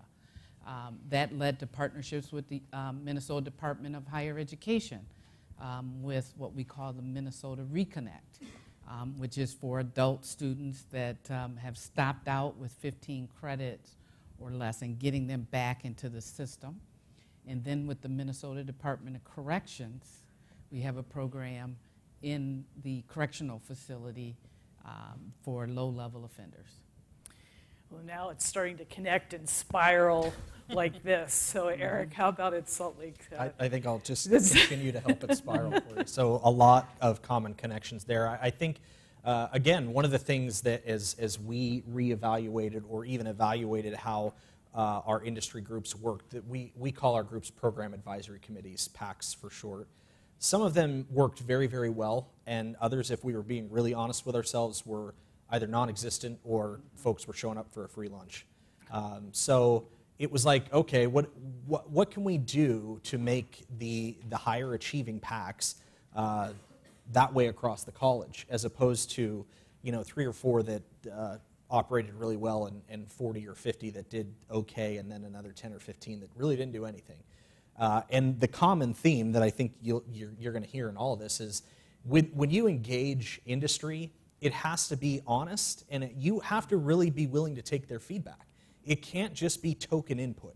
It can't just be to check a box. You can't just say, well, we had industry at the table, and yeah, they were fine with it, so that checks the box. No, they want to see that what they're telling you is actually getting applied, because if it doesn't, that's why they check out. If they see that you're really not willing to engage with them and make the changes that they're asking, or engage to ask questions, hey, you say that this doesn't matter, but you've got this, this, and this on your position descriptions. Are you sure that that's what we're talking? Oh, I didn't know that's what you were talking about. Absolutely, that's important. So it really is kind of being willing to incorporate what they're asking you to do, in many cases checking what they're asking you to do, to say, I hear you saying this, is this what we're looking for? And once you start doing that, that starts that snowball rolling down the hill, and then the other industry partners, I think aerospace is one of the big ones in our area, Boeing, Northrop Grumman, all the big dogs. Well, one sees one getting attention from the community college, that brings the other one to the table. So those were kind of the things that spurred us even further. And again, to look intrinsically and internally to say, you know what, honestly, we're probably not doing as well as we could be with our industry, and we need to fix that. So that was one of the big results of our TAACCCT evaluation was, what are you going to do going forward with your program advisory committees? And so the presidents convened a team of folks to say, here's your stars, model it after them, and let's spread this out to the entire institution. So it sounds like the TAACCCT investment, kind of set up an architecture for you to engage with a broader community, and has turned the flywheel that all of you have sustained those partnerships, yes, and are building new ones. So I'm gonna turn to the third question, and we have a room filled with policy makers and leaders, and we're hoping that this type of investment in community colleges at some point can be replicated. So what is your message for federal and state policymakers and other higher ed leaders about what might be done differently in an investment like this going forward? You want to kick that off, Eric? Sure. So I think for the Twitter users out there, the hashtag says it all. We need investment in community colleges, and it can't just be tacit level investment. So community colleges, in some cases, we are our own worst enemies in that we do more with less, but that paradigm needs to shift. It really does. If we're going to depend or continue to depend on our community colleges to deliver for the communities in which they serve, the level of both state and federal investment must go up, because we're at a point now where we can only do so much, and the last thing that you want to be doing is chasing dollars that should have already been invested because you're looking to tie up loose ends wherever they may be. And so you're not going to get away from the investment side of things. On the other side of that, though, when you look at efficiencies created at community colleges, the bang for the buck as well. In Dr. Bragg's report, I think you see, close to 30%. That's a huge number. I mean, we can say it absolutely can be bigger, but when you look at return on investment, there are very few areas where you could point to say we invested this much and then got 30% of that returned in the form of higher wages, which spurns tax growth and things like that. So I think it all comes back to investment, though. It all comes back to saying we value what our community colleges can do, see that they need to have more investment to do more, and then moving in that direction. And that's both, I would say, federal and state level policy. Seeing states also being more robust within investment. Again, community colleges help the entire communities that they serve, and they are the boots on the ground. So the TAACCCT investment being one in capacity building has come up over and over in the presentations today, the first panel and this panel, and that's, I think, what made it so unique. And being from Achieving the Dream, where we're really helping our colleges with data capacity, hearing the messaging about the importance of data capacity too really hit home. So without the additional investment, it's hard to get the data to do the kind of institutional transformational work that is important to make these investments efficient and effective. Annette, how about advice from you? Well, I would go back to a comment I heard earlier around sustainability. And I think it was important to look at how the Department of Education and the Department of Labor worked together to look at the sustainability that needed to be built into the TAACCCT grants. It certainly helped me to think about how I set my college up for success that would go beyond a single grant. And I think that as leaders, as higher education leaders, we really need to think about all of the tools that we have in our tool chest to advance those goals. Really getting involved, having the opportunity to do the Minnesota Reconnect came out of that. That has benefited the state of Minnesota. Our Second Chance program with corrections and other programs have shown the value of the initial investment from TAACCCT that now is not just leading South Central, but the Minnesota State colleges and universities. And so I would like to just, as you look at the data in the meta-analysis of what really came out of it, there's a bigger impact that goes beyond the grant itself. The sustainability and commitment from me, for example, to make sure that our apprenticeship coordinator is still funded. And as we know, that's a big initiative now too. But we were out on the forefront with that work, that now we're in a good position. We actually had, my institution had 20% of the last round of funding through the Minnesota Department of Labor for apprenticeships. And that started with this grant. And so when you look at what that means for the economic sustainability of communities, and that's the way I like to look at it, it's critical to our success. But to your point, Karen, also getting involved with organizations like, it helps seed us to be a part of Achieving the Dream. And now we have a research and institutional effectiveness office that's really ramping up our data and analytics. We were part of the Right Signals with Lumina that took the credentials and said, okay, now we're going to another level. And so really building capacity that does transformational work. So the significance in the way that the grants required sustainability and thinking about sustainability at the beginning as a leader was very helpful for you. Yes. And then a lesson would be finding a way in the future, I think, to better articulate the additional partnerships that are the unintended kinds of things that come out of an investment like this. Right, and Karen knows, it was a couple of years that I wanted to get in Achieving the Dream, but I said, I'm not ready yet. And so I needed 2 years to really set my institution up to do that, but now we're fully in and doing good work. And that's the institutional transformation Exactly. piece, which will keep your TAACCCT work sustainable. Terry? Yeah, I would say, I think if I'm correct, in the early stages of TAC, there wasn't funding budgeted to allow DOL to even do technical assistance, and we really benefited from technical assistance. I'm looking at our friends there. Really played a critical role when we were at a really important pivot point for us around sustainability, where we really had to convene presidents and heads of state agencies, and so we were able to have a visit from DOL, which really helped. So that and technical assistance. So that, I would say, please always do that.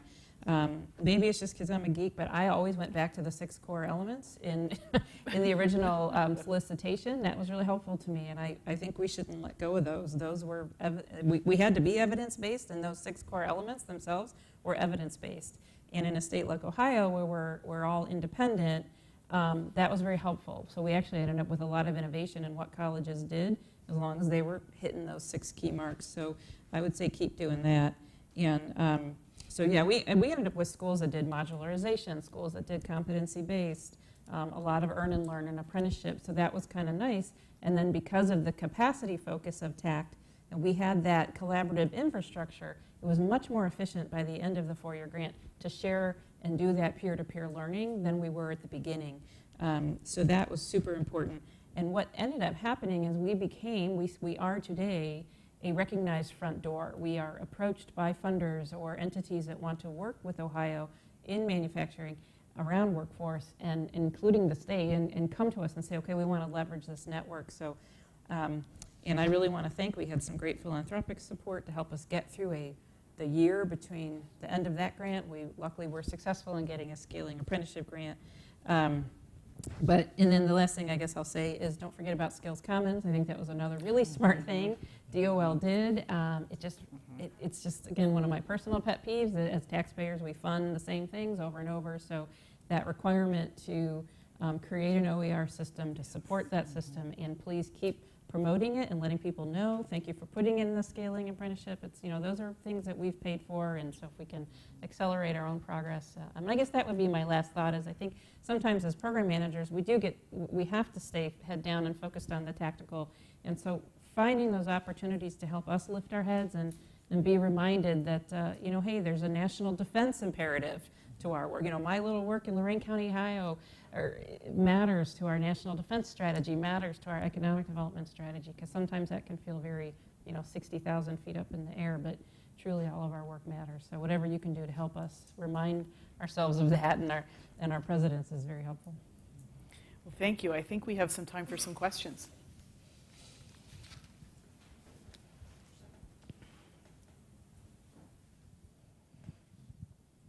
I am Paul Bucci, president of PTB Associates in Bethesda, Maryland. I'd like to, we've worked with 4 consortia grants, one multi-state in Alabama, Florida, and 3 state grants in Michigan, the MCAM project, in Ohio, the Ohio TechNet project, and the MNAP project in Minnesota. I'd like to put a question to each of the panelists.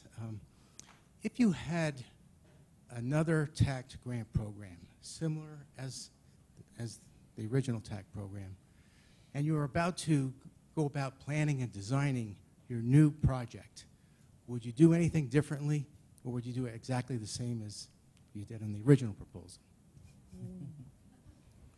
All right, who wants to start? I'll start. Paul and I spent a little bit of time together.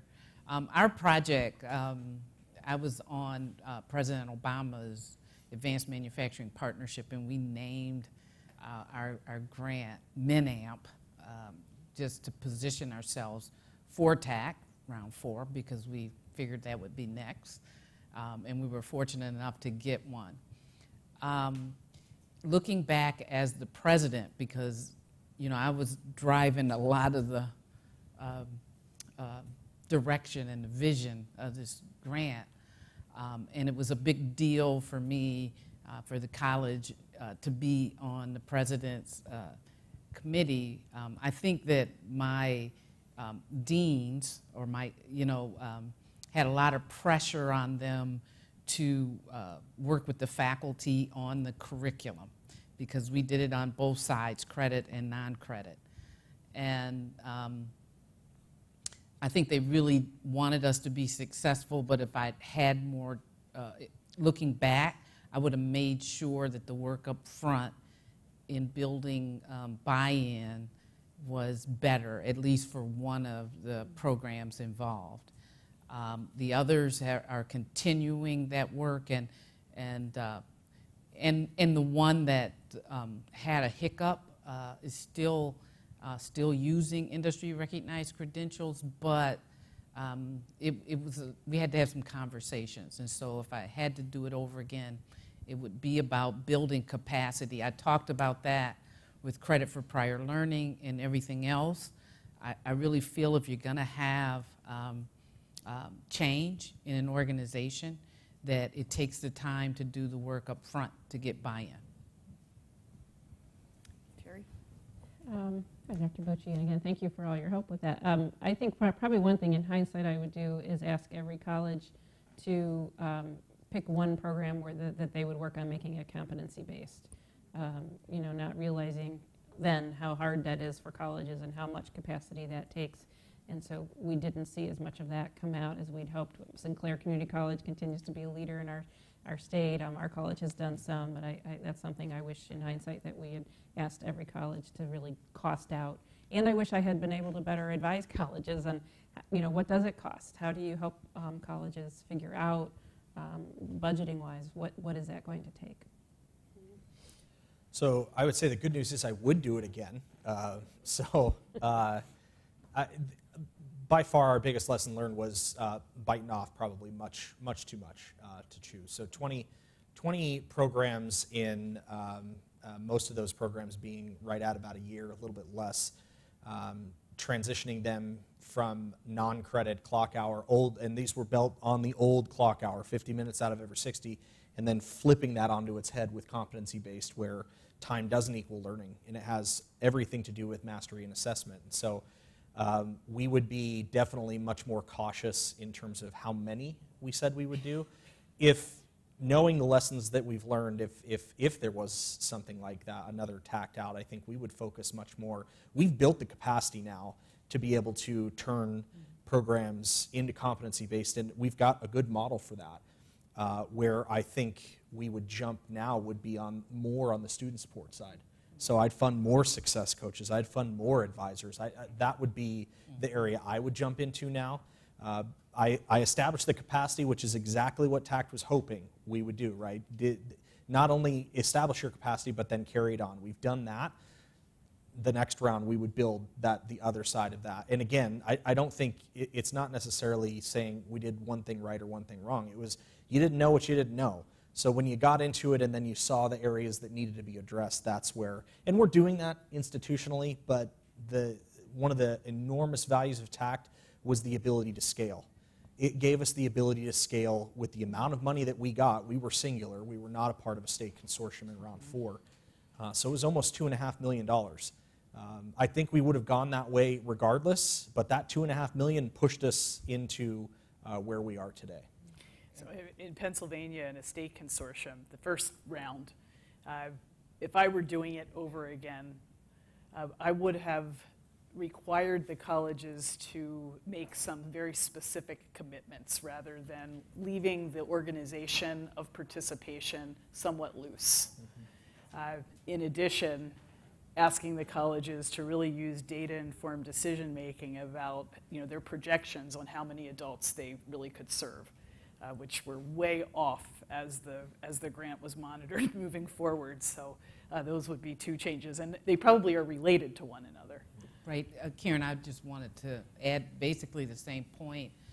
There were 11 other community colleges as part of our grant, and I believe, and we all had the same goals, but I don't think everyone understood the depth of the work around embedding industry-recognized credentials across the curriculum initially, that I would want to really help them understand what that commitment meant to them.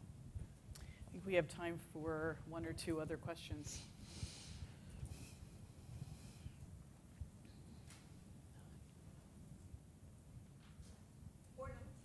Or not, right. All right.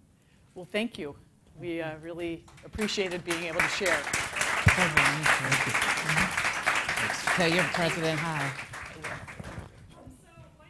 Palmer. I'm a senior advisor for higher education in the workforce here at New America. And I think there were 3 points that came through loud and clear today. Number one, we really, really need to support adults in college. With the changing workforce, the changing labor market, we need to give them more support to get degrees and credentials in higher education.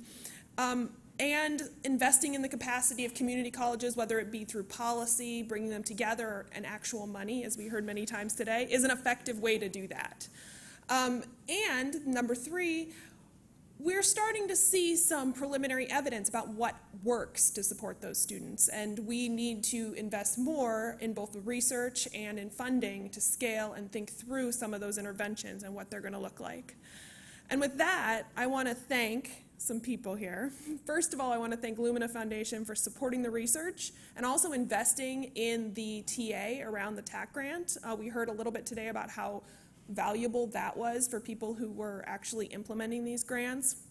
I want to thank my colleagues Ivy, Sophie, and Julie for helping us put together this event. It was a lot of work, particularly given we were finalizing 4 publications at the time.